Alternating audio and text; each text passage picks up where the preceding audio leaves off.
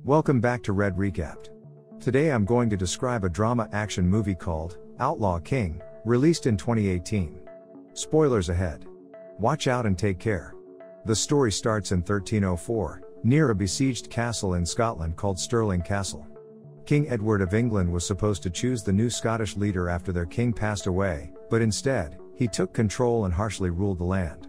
The Scottish people, led by Sir William Wallace, fought back, but they lost at the Battle of Falkirk. Wallace went into hiding, giving the English the advantage in their fight against Scotland's bid for independence. Many Scottish lords felt they had no choice but to accept English rule again. This included Robert Bruce, who reluctantly pledged loyalty to King Edward of England, along with his rival John Comyn and other noble Scots. The lands that were taken from them during their rebellion were now returned. King Edward appointed someone to lead a new council for Scottish administration, and both Robert and John had to serve under this leader. As the nobles started to leave, Robert was challenged to a friendly fight by the English king's son, Edward II. They didn't fight with full determination, and the duel was stopped when the prince was called by his father to address a request. James Douglas, a Scotsman, asks King Edward I to give back his family's lands and titles. The king refuses because Douglas's father was considered a traitor. Then, everyone is gathered to witness a treaty being sealed. King Edward demonstrates it by using a special fire called Greek fire on a nearby castle, and he orders his commanders to accept the castle's surrender. Later, during a feast, the king arranges for Robert to marry Elizabeth de Burgh, an Irish noblewoman. Her father is a close friend and ally of King Edward. With encouragement from Robert's father, he agrees somewhat reluctantly. His father emphasizes how important it is to have the king's favor, believing that Robert will eventually be offered the crown as promised. Afterward, back at their home, Robert and his father come to terms with their submission. Elizabeth arrives, and she is introduced to Robert by the prince. She warmly greets Marjorie, Robert's daughter, and meets Jessie, Marjorie's dog. Shortly after, Robert and Elizabeth are officially married, but out of respect, they delay the consummation.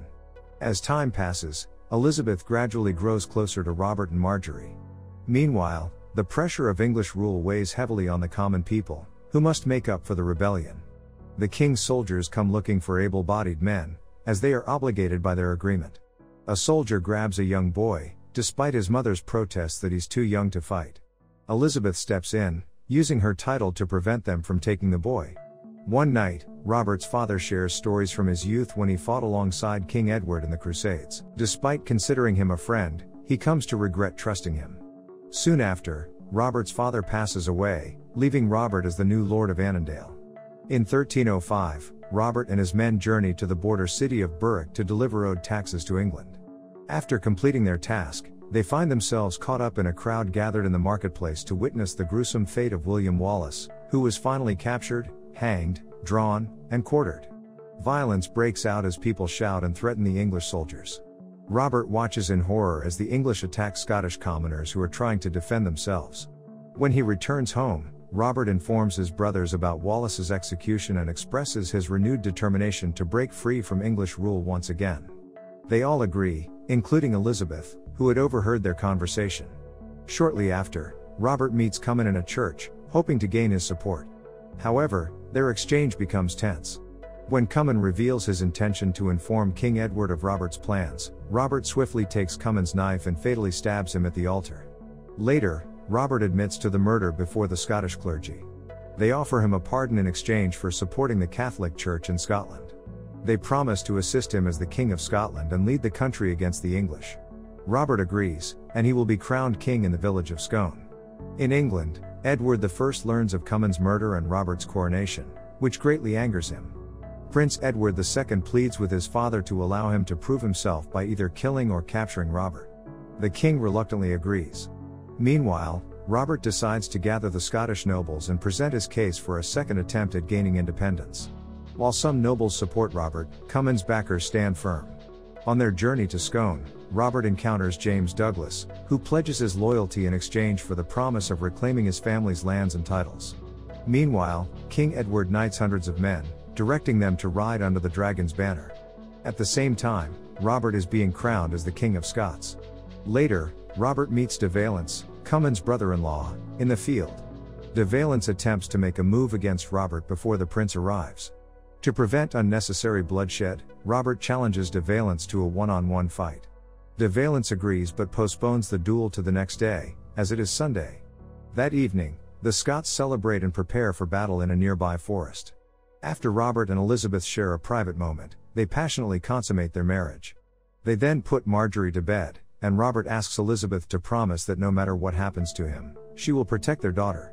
Hearing strange noises outside their tent, Robert investigates, only to face a barrage of fire raining down on the Scottish camp. De Valence, disregarding their agreement, moves his forces into range and launches an attack under the cover of darkness. As the English persist in their attack, Robert entrusts his brother Neil with the task of escorting Elizabeth and Marjorie to Kildrummy Castle, seeking refuge with Lord Fraser, a trusted friend and ally. Despite putting up a fierce fight, Robert manages to escape the inevitable defeat, accompanied by only about 50 of his men who are still alive. They are battered, bloodied, and desperate. Aimlessly wandering the Scottish countryside, they eventually decide to head towards the home islands of one of their allies, Angus MacDonald, hoping to replenish their forces. Along their journey, they encounter John MacDougall, who harbors bitterness over the murder of his cousin Cummin. However, he allows them to pass without harm. Meanwhile, Neil successfully brings Elizabeth and Marjorie to Lord Fraser's castle, offering them some respite from the rapidly deteriorating situation caused by Robert's crowning. When Robert and his men reach a river, they attempt to cross, only to be ambushed by the MacDougalls. In the ensuing skirmish, Robert's brother, Alexander, is fatally impaled by a spear, and his body is left behind as the Outlaw King's forces dwindle even further. Eventually, they find their way to the islands, where the small group of soldiers rest and recover. Those who are able, pledge to join Robert's forces. Meanwhile, Prince Edward leaves a trail of violence through Scotland, ruthlessly killing Robert's supporters and looting or capturing towns and villages, including Robert's own castle. Upon reaching Perth, he harshly criticizes de Valence for allowing the outlaw to escape and for his failure in tracking him down. Shortly after, a loyal Scottish nobleman informs the English of the whereabouts of Elizabeth and Marjorie, prompting the prince to gather his men and head towards Lord Fraser's location. Upon arriving at Kildrummy, the prince demands Lord Fraser to surrender Robert's wife and daughter, threatening an attack if he refuses. While Lord Fraser attempts to stall by claiming ignorance of their whereabouts, Neil secretly guides Elizabeth and Marjorie outside the walls. He instructs them to wait and hide in the forest until he can send men to protect and escort them to safety. After showering the castle with a barrage of fire arrows, Lord Fraser offers to open the gates and allow the English entry. Both Neil and Lord Fraser persist in denying that Elizabeth and Marjorie are present, but Prince Edward signals his men to approach, demonstrating that they've already taken them into custody. Filled with anger at their resistance, the prince orders Neil to be hanged from the castle gates, and then he is brutally disemboweled in front of Elizabeth and Marjorie. He then slits Lord Fraser's throat and commands Robert's wife and daughter to be taken back to England as hostages. On the island, Robert receives the grim news of Neil's execution and his family's capture. Fueled by a burning desire for revenge, the Outlaw King returns to the mainland. Recognizing that facing the English directly would lead to defeat due to their overwhelming numbers, he shifts his strategy. The Scots opt for guerrilla warfare, launching surprise attacks on English fortifications in small, covert groups. After successfully defeating the garrison at his own castle and setting it ablaze, Robert permits James Douglas to do the same with a handful of men. Soon after, Douglas infiltrates his family's castle on Palm Sunday. While most of the English garrison is inside the church, engrossed in mass, he boldly reveals himself and chants Douglas. His men ruthlessly dispatch their foes and set the castle ablaze. They then rally supporters for their cause before reuniting with Robert. Meanwhile, King Edward I grapples with the increasing awareness of his own fragility and deteriorating health. In England, Marjorie is taken away by a nun and placed in a convent, essentially serving as a high-profile hostage. Meanwhile, Elizabeth's parents are brought to her, joining her in captivity. Prince Edward II makes an attempt to persuade her to sign a document renouncing Robert, annulling their marriage, and granting her pardon for her supposed crimes against the crown. When Elizabeth defiantly refuses and even laughs at the prince for his ongoing failure to capture her husband, she is cruelly confined in a metal cage and suspended over the castle walls. Upon receiving news of another raid by Robert's forces, King Edward is further incensed. Determined to personally put an end to the rebellion, much like he did in defeating William Wallace at Falkirk nearly a decade earlier, he musters his army and leads them into Scotland. However, on the march, King Edward I collapses and, On his deathbed, he instructs his son to boil his body and carry his bones into every battle against the Scottish. As the king succumbs to dysentery, the prince's final words to his father reveal a lack of love, as he mocks him and asserts that his father mistreated him because he recognized that his son possessed greater strength than himself and was afraid of it. Before departing from his deceased father's tent, Edward II commands his men to bury the late king's body right there and then, disregarding his final request.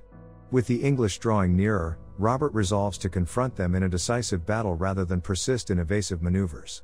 Despite his men's reservations, they place their trust in their king and make preparations. They choose a swampy battlefield and construct large ditches filled with sharp stakes to catch the English heavy cavalry off guard. Later, James Douglas is assigned the task of intercepting the prince and proposing a battle at the designated location. The two forces clash on the field the following day. The English, numbering in the thousands, face off against Robert's army, which barely surpasses 500. Eager to prove himself and solidify his position as the new King of England, Edward II orders De Valence and a host of heavy cavalry to charge at Robert's awaiting army. Unfortunately, the English realize the traps too late, and both horses and knights fall prey to the stake-lined pits. This leads to a brutal and muddy battle. Even after Edward II himself joins the war with his remaining men, the Scots persistently cut down English soldiers, eventually causing them to flee and retreat. Once again, Robert and Edward II engage in a duel, with Robert emerging as the victor. Battered and pleading for mercy, Edward II is spared by Robert and allowed to withdraw with what remains of his army. This marks a significant triumph for the Scottish king in his struggle against the English. James Douglas would go on to earn the moniker the Black Douglas and reclaim his family's lands. Angus MacDonald would be granted the title of Lord of the Isles. Edward II would return to England, where he would be crowned king, only to meet his demise at the hands of his own nobles years later. The movie concludes with Elizabeth eventually being released in a prisoner exchange, reuniting with Robert and Marjorie. 300 years later, one of Robert's descendants, James VI, would ascend to the throne, becoming king of both Scotland and England. That's all from the video. Thanks for watching and take care.